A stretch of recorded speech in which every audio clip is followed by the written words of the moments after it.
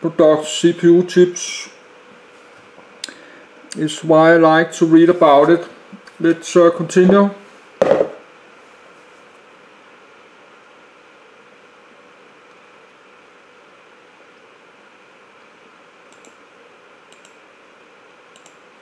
Silicon SiO2 3Si plus 2CO ferrosilicon alloy. This reaction, known as carbothermal reduction of silicon dioxide, usually is conducted in the presence of scrap iron with low amounts of phosphorus and sulfur, producing ferrosilicon. 27. Ferrosilicon, an iron silicon alloy that contains varying ratios of elemental silicon and iron, accounts for about 80% of the world's production of elemental silicon, with China, the leading supplier of elemental silicon, providing 4.6 million tons, or 2/3 RDS of world output of silicon, most of it in the form of ferrosilicon. It is followed by Russia, 610,000 t, Norway, 330,000 t, Brazil, 240,000 t, and the United States, 170,000 t. 86. Ferrosilicon is primarily used by the iron and steel industry, see below, with primary use as alloying addition in iron or steel and for de-oxidation of steel in integrated steel plants. 27. Another reaction, sometimes used, is aluminothermal reduction of silicon dioxide, as follows. Smiley 87, 3SiO2 plus 4L3Si plus 2L2O3 leaching powdered 96-97% pure silicon with water results in 98.5%. Pure silicon, which is used in the chemical industry. However, even greater purity is needed for semiconductor applications, and this is produced from the reduction of tetrachlorosilane, silicon tetrachloride, or trichlorosilane. The former is made by chlorinating scrap silicon and the latter is a byproduct of silicone production. These compounds are volatile and hence can be purified by repeated fractional distillation, followed by reduction to elemental silicon with very pure zinc metal as the reducing agent. The spongy pieces of silicon thus produced are melted and then grown to form cylindrical single crystals, before being purified by zone refining. Other routes use the thermal decomposition of silane or tetriodosilane, Si4. Another process used is the junction of sodium hexafluorosilicate, a common waste product of the phosphate fertilizer industry, bimetallic sodium. This is highly exothermic and hence requires no outside energy source. Silicon nanostructures can be produced directly from silica using conventional metallothermic processes, or combustion synthesis methods. Such nanostructured silicon materials can be used in various functional applications including the anode of lithium-ion batteries, or for catalytic applications. Hyperfine silicon is made at a higher purity than almost any other material. Transistor production requires impurity levels in silicon crystals less than 1 part per 1010, and in special cases impurity levels below 1 part per 1012 are needed and attained. 27. Silicon nanostructures can directly be produced from silica sand using the combustion synthesis approach. Such nanostructured silicon materials can be used as the anode of lithium-ion batteries, LiBs. 88. Applications. Compounds. Most silicon is used industrially without being purified, and indeed, often with comparatively little processing from its natural form. More than 90% of the Earth's crust is composed of silicate minerals, white compounds of silicon and oxygen, often with metallic ions. When negatively charged silicate ions require cations to balance the charge. Many of these have direct commercial uses, such as clays, silica sand and most kinds of building stone. Thus, the vast majority of uses for silicon are as structural compounds, either as the silicate minerals or silica, crude silicon dioxide. Silicates are used in making Portland cement.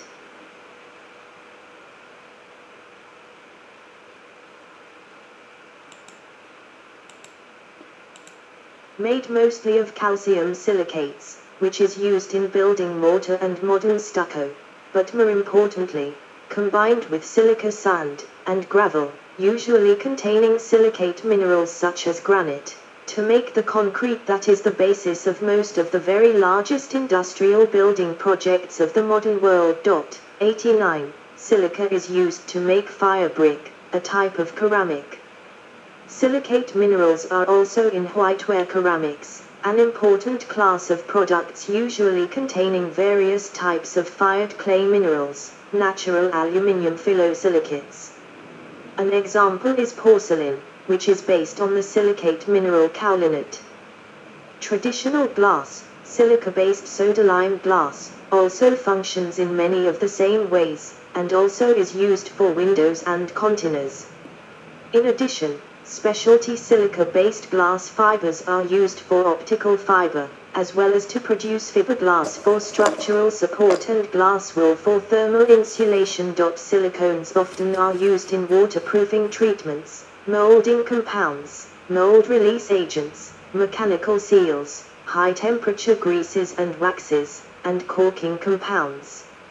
Silicone is also sometimes used in breast implants, contact lenses, explosives and pyrotechnics. 90. Silly putty was originally made by adding boric acid to silicone oil. 91. Other silicon compounds function as high-technology abrasives and new high-strength ceramics based upon silicon carbide. Silicon is a component of some superalloys. Alloys. Elemental silicon is added to molten cast iron as ferrosilicon or silico-calcium alloys to improve performance in casting thin sections and to prevent the formation of cementite where exposed to outside air.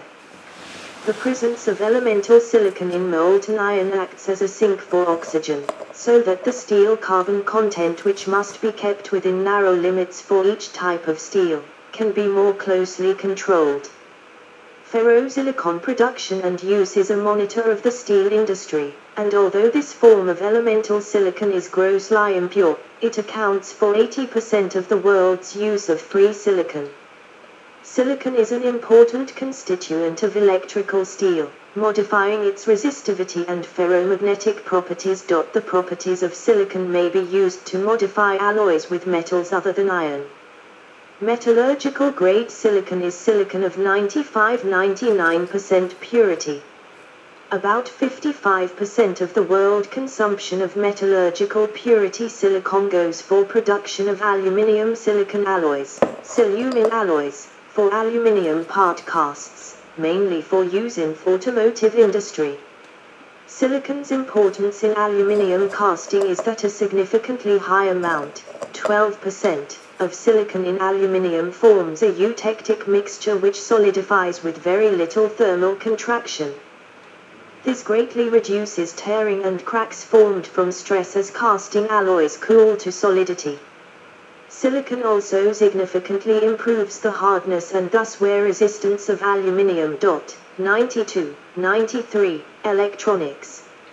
Most elemental silicon produced remains as a ferrosilicon alloy, and only approximately 20% is refined to metallurgical grade purity, a total of 1.5 million metric tons /year. An estimated 15% of the world production of metallurgical grade silicon is further refined to semiconductor purity. 93. This typically is the 9-9 or 99.9999999% purity. 94. Nearly defect-free single crystalline material. 95. Monocrystalline silicon of such purity is usually produced by the Czochralski process, and is used to produce silicon wafers used in the semiconductor industry, in electronics, and in some high-cost and high-efficiency photovoltaic applications. 96. Pure silicon is an intrinsic semiconductor, which means that unlike metals, it conducts electron holes and electrons released from atoms by heat. Silicon's electrical conductivity increases with higher temperatures. Pure silicon has too low a conductivity, i.e., too high a resistivity, to burst as a circuit element in electronics. In practice, pure silicon is doped with small concentrations of certain other elements, which greatly increase its conductivity and adjust its electrical response by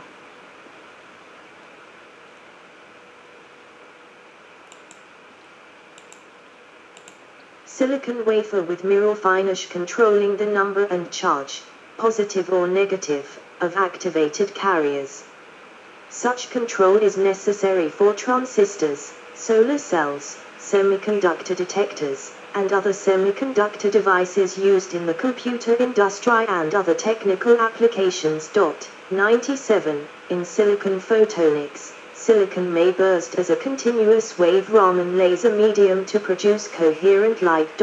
98. In common integrated circuits, a wafer of monocrystalline silicon serves as a mechanical support for the circuits, which are created by doping and insulated from each other by thin layers of silicon oxide, an insulator that is acidly produced on Si surfaces by processes of thermal oxidation or local oxidation, locus, which involve exposing the element to oxygen under proper conditions that can be predicted by the Deal-Grove model. Silicon has become the most popular material for both high-power semiconductors and integrated circuits because it can withstand the highest temperatures and greatest electrical activity without suffering avalanche breakdown. An electron avalanche is created when heat produces free electrons and holes, which in turn pass more current, which produces more heat.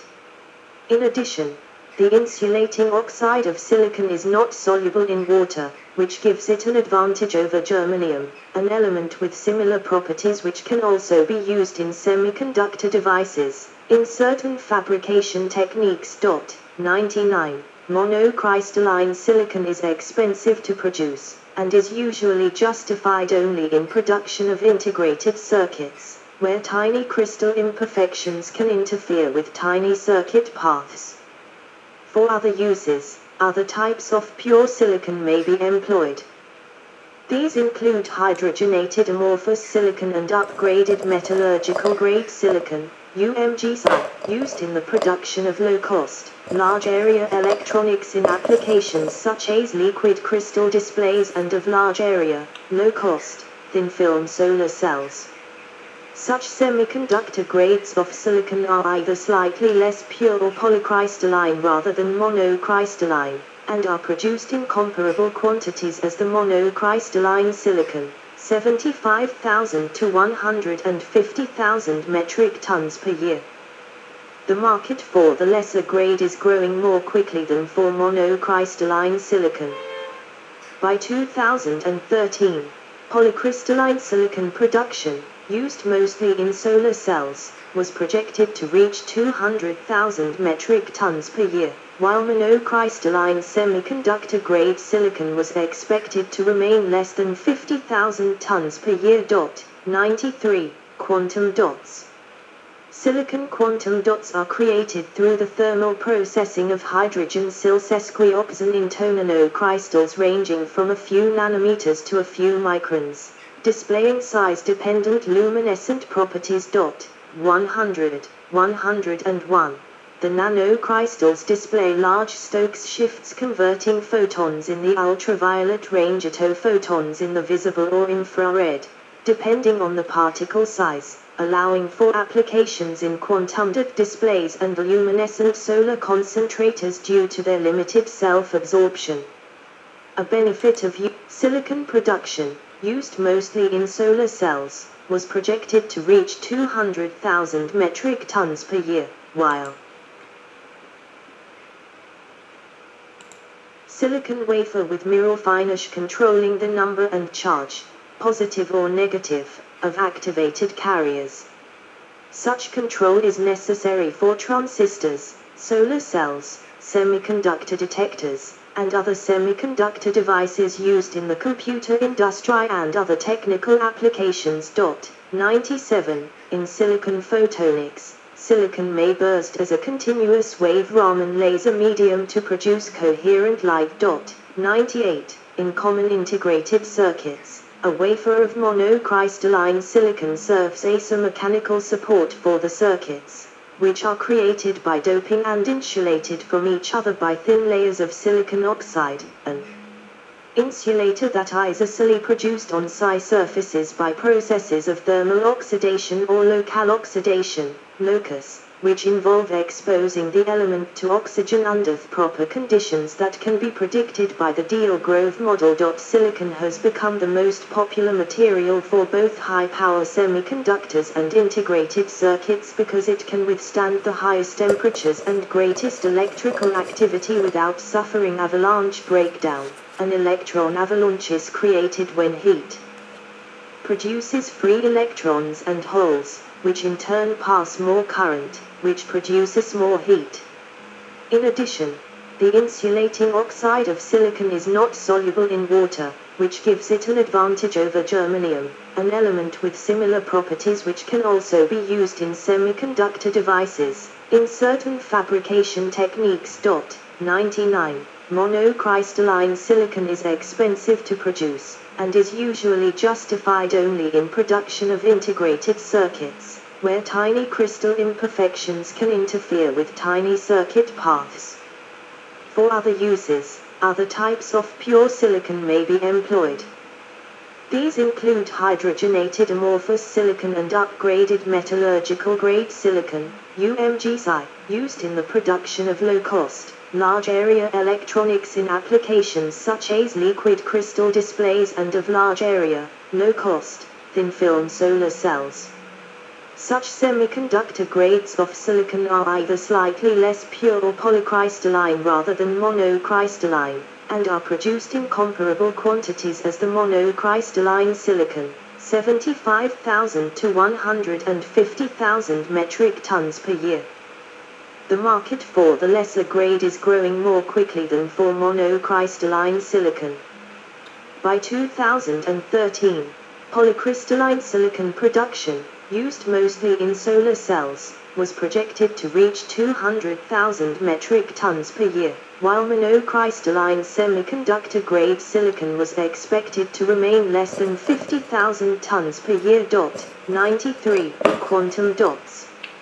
Silicon quantum dots are created through the thermal processing of hydrogen-sil sesquioxane into nanocrystals ranging from a few nanometers to a few microns, displaying size-dependent luminescent properties. 100, 101.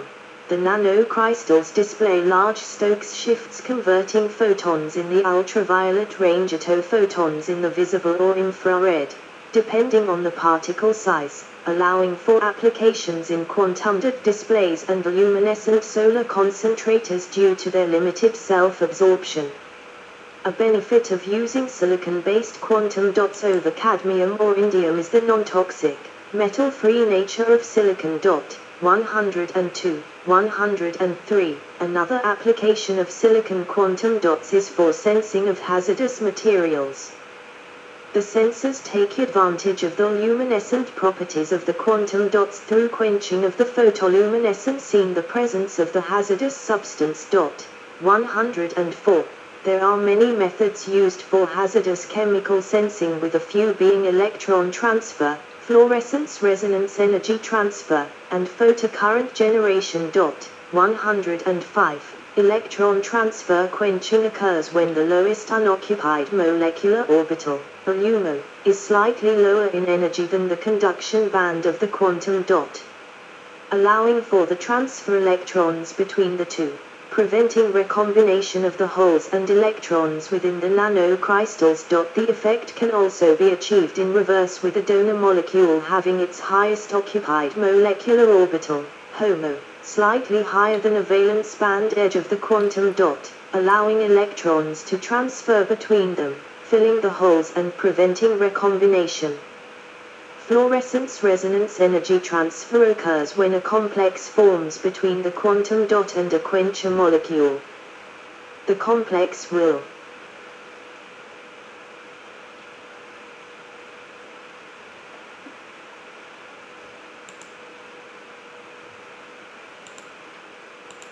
continue to absorb light, but when the energy is converted to the ground state it does not release a photon quenching the material. The third method uses different approach by measuring the photocurrent emitted by quantum dots instead of monitoring the photoluminescent display.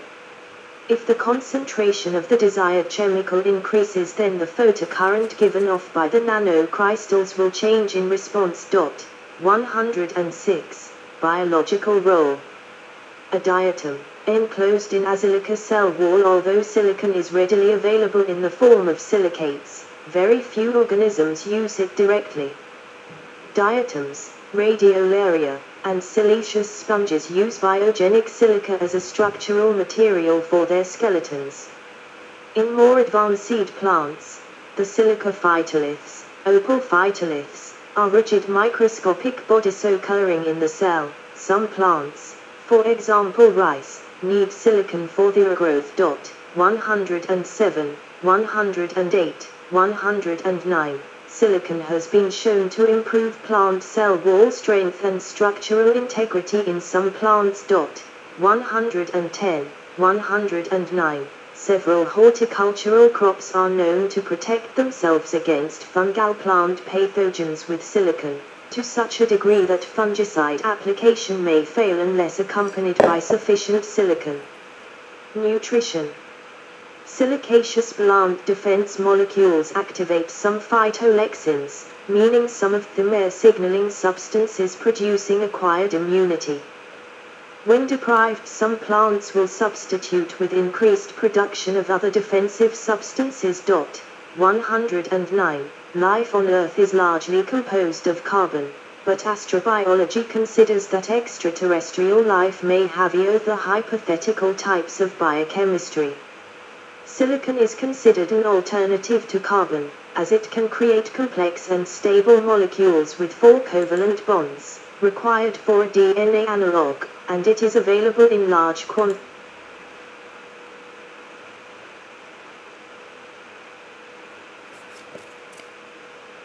Yes, I should not have stopped the video, but the camcorder's out of power, so we have to read from top of the page. Yes, I'm nearly finished eating my candy.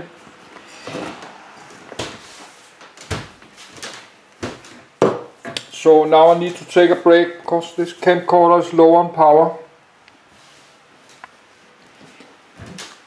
So I'll just continue. I will charge this camcorder like 2 hours. Then we'll just continue.